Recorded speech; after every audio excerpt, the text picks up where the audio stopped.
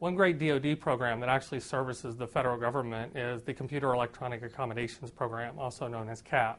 Through CAP, agencies can provide or acquire assistive technology, software, computers, etc., things that they need to support not only wounded warriors, but all individuals with disabilities, and it's done at no cost to the employer.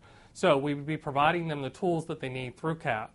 So sometimes managers may see dollar signs when they think about accommodating people with disabilities. Fortunately, CAP is there to remove that barrier so we can focus on the knowledge, skills, and abilities the person has instead of their disability.